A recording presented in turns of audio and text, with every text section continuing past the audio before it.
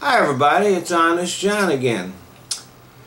To call the situation in Egypt complicated is an understatement. Now, after the fall of Hosni Mubarak, elections were held, and the Muslim Brotherhood was the best organized group in the nation and prevailed. The opposition parties were fractured and disorganized, and so the Muslim Brotherhood and other Islamic parties easily won the presidency and a majority in their parliament. And they moved rapidly to push forward an Islamic agenda. And this angered a lot of Egyptians for two reasons. First, the Brotherhood had very little to do with bringing down Mubarak. The demonstrations were primarily organized and populated by the secular opposition.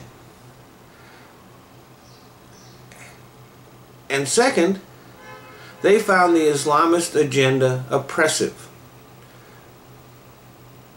President Morsi and the Islamists were not interested in advancing Egyptian society. They are interested in creating an Islamic republic. There's a saying that Islamists have coined: one man, one vote, once. And see, that's the thing. Elections do not make a country into a democracy. They are a small first step on that road. And the Egyptian people did not risk their lives, did not risk everything they had to trade one oppressor for another. And when they saw their revolution being hijacked by the Islamists, they rose up. Now, the Egyptian military gave Morsi the chance to continue as president. But in order to do that, he would have had to meet the Egyptian people halfway. And Morsi wasn't about to do that. That would have angered his allies in the Islamist world.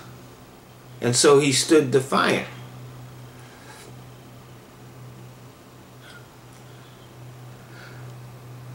And the army basically took over. So what's next? Well, there's a possibility that the Brotherhood and other Islamists will turn violent.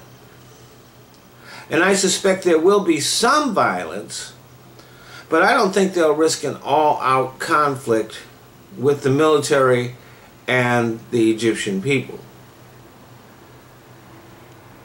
They still are very well organized and could regain control in the next election.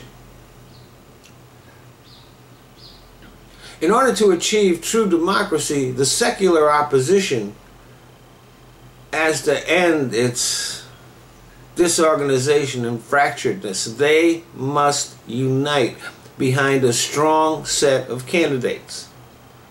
And I doubt that they can pull that off. The Islamists, they have to move towards the middle. They have to move towards a democratic and tolerant agenda.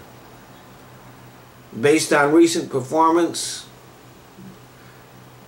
I doubt that they can do that. So for the foreseeable future, the Egyptian military will maintain an uneasy peace, while the new caretaker government will arrange the next round of elections. The Islamists and the secularists will eye each other warily over an increasingly unbridgeable divide. Thanks for listening.